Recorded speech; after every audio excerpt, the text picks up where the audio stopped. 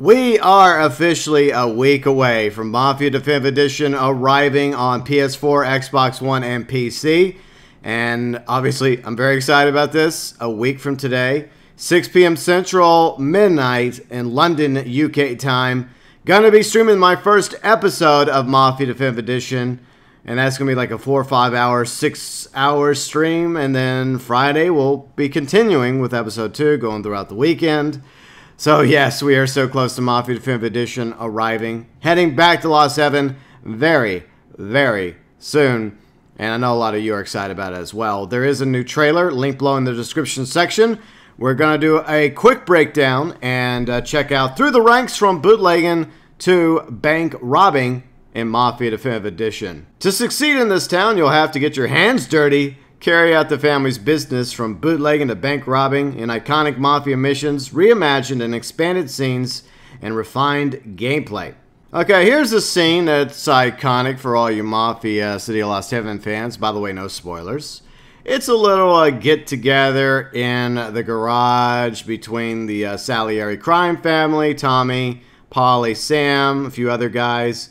And, you know, they're just having a chat. They're showing off some alcohol products. I think there's going to be a little exchange of currency for the booze, because it is the Prohibition era, which is what led to a lot of these organizations making a lot of money and becoming extremely powerful and dangerous throughout the 1920s, 1930s period. Here you see Don Salieri along with some of his boys having a little toast, a little drink, just checking out the product. You want to make sure that the product you're selling, even if you are not exactly doing so legally, is good quality, right? You want to make sure that the customers are happy. They're leaving good reviews for you. They're like, hey, you know, that stuff that Salieri is bringing in from Canada and elsewhere, it's good stuff, man. It's really good. So, you know, Don Salieri takes pride in the product, and so does Sam and Paul, as well as Tommy. They just want to make sure it's really good quality booze that they're selling to the community of Lost Heaven. Obviously, bootlegging is one of the things that you do in a criminal organization. It's one of the ways you can make money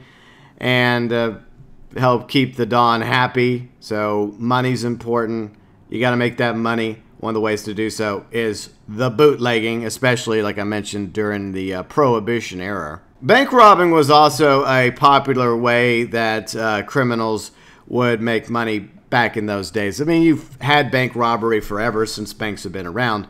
But during the Wild West period in America and all the way up to the Prohibition era, there were quite a few bank robberies that happened here and there in real life, from like Machine Gun Kelly to Bonnie and Clyde, to some of the popular Wild West figures that did a little bit of withdrawals here and there.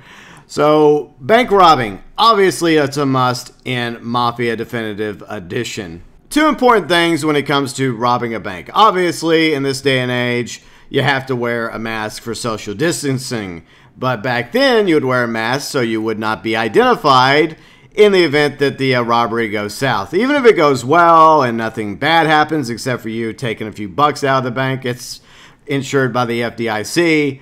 You don't want people to know it was you, so that's why you want to wear a mask so that you cannot be identified. Back then, they didn't have all the technology that we have today. A lot of people would just go by their eyeballs, like, oh, that was the guy. He looks like him. He's the same height, the same build, the same complexion. But the mask makes it a little bit more difficult, especially when people are cowering in terror, afraid to be cut down by a Tommy gun and some guy yelling and screaming at you. It increases the chances of a bank robber in this time period of successfully, A, getting away with the money, and B, never being identified. And whenever you're opening up a bank vault, you want to make sure you got the muscle, right? You want to work out a few days a week, hit the weights, the gym, the cardio, especially the weights, upper body, lower body, because it's taking a lot of muscle for this unidentified assailant to open this huge vault door. So you want to make sure you got the muscle, right? Literally, in order to get this door open, because if you don't, if you're not working out, if you're not getting in shape, if you don't got that mass on you, then you're going to have a bad time trying to get this door open. Now, sometimes when you go to a restaurant, you hope that the food's good quality, that you're actually getting your money's worth. You hear good things about this restaurant. You're like, hey, they got a great spaghetti. They got a great lasagna. They got a great whatever they have, whatever you're in the mood for. Maybe you're in the mood for some blackened catfish or Chilean sea bass. But sometimes you show up and you take a bite and you're like, oh, it's disgusting and it's so bad you just flip the table. And every now and then you just got to go, and you don't want to go down the stairs. You don't want to go out the elevator. Maybe the elevator's not working. Maybe there's not an elevator in the building, right? So you just have to jump out of a building sometimes across the way and hope that you land somewhere other than the pavement down below. By the way, don't try that at home, kids. I'm just saying. I believe this is the interior of a lovely looking bank. It looks nice as marble. It has a security guard. It has people coming in writing checks or depositing checks. Back then, checks were a thing. Some of you are probably like, what are checks? I never heard of checks before. It's all digital, baby. Well, some of us still use checks. I do for paying my bills. Well, most of my bills. Some of them are automated, but I'm kind of old-fashioned. I like to be able to read my bill and say, okay, that's how much I owe this month. Boom, okay, I'll write a check. But yeah, people would go to the bank. It's not like it is today of ATMs. You'd actually have to deal with tellers, human beings, in order to either deposit a check, deposit cash, or, make quote-unquote withdrawals. Not the same way that others will be doing in Mafia Definitive Edition, but I think you get the idea. In this scene, Paulie asks Tommy, are we doing this? And Tommy replies, we're doing it. Now, what are they doing? I think what they're doing is they're going to go watch a lovely baseball game, or they're going to go hang out at the beach at the lighthouse, just chill, get some sun, hang out with some broads, go for a little swim. I think that's what they're doing. I have no idea what they're doing. It can't be anything criminal, right? The iconic missions in Mafia Definitive Edition will return in a week from now, including a certain race that I'm sure a few of you are aware of. Quite infamous because when this race first was done in the original Mafia game, Mafia the City of Lost Heaven, it was almost impossible to beat. Fortunately, they went back, the developers, early on with the patch. Even they could do patches back then in 2002. And they actually added difficulties to where you could lower the difficulty setting for this iconic race, which allowed a lot of us to complete the race and continue playing Mafia City of Lost Heaven, because if you don't win the race, you're screwed. You have to keep doing the race over and over and over again until you beat it, and it can make you a little salty. There's also expanded scenes in Mafia Definitive Edition that will add to the original story of Mafia the City of Lost Heaven. For the most part, from start to finish, I believe the story is going to be roughly the same, but they are adding a little bit more here and there to flesh out the characters, as well as add a few more important factors here and there to the events, the story surrounding Mafia Definitive Edition.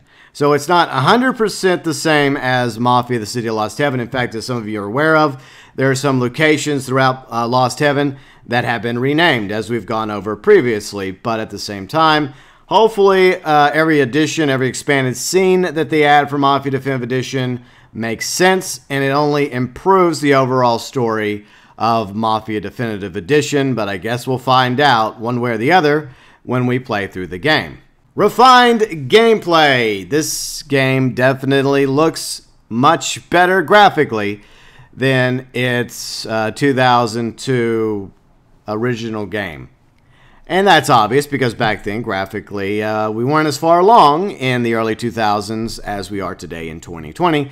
The games are still amazing, like GTA 3 and, of course, Mafia the City of Lost Heaven. Despite some clunkiness, despite some quote-unquote issues, overall, still, they looked great for their time. But it's nice to see this full-fledged remake of Mafia Definitive Edition with up-to-date graphics, and I'm looking forward to checking out the world of Lost Heaven and see the sights and free ride. That is going to be a lot of fun, not just to do the main story, but also just explore the map of Lost Heaven and outside the map as well in the new and improved 2020 graphics. Welcome to the family. That's right, you will be joining the Salieri crime family in just a week from now. Don Salieri is happy to have you join his fine organization. Just follow the rules, do what the Don asks, and there won't be any trouble. And when Don Salieri asks you to mow them all down, he doesn't mean go in and get a lawnmower and mow the front lawn or the backyard. I think you get an idea what Don Salieri is talking about. And the trailer ends with the iconic Mafia theme. Love the theme. So glad that we're going to see that return along with the score. I think they're going to talk about the score next week leading up to the launch of Mafia Definitive Edition. 1 week from now, Mafia Definitive Edition arrives. We're heading off to Lost Heaven September 25th officially. But there are obviously a simultaneous global release happening. It's going to be midnight London time and then a few other times as well throughout the world. We did do a global release times video a few days ago. And for Central Time Zone, which is my time zone, that's going to be 6 p.m. September 24th. So that is about the time, the rough ballpark, when I'm hoping to kick off my first episode, my first stream of Mafia Definitive Edition on medium setting. We're going to play through the game on medium setting, start to finish.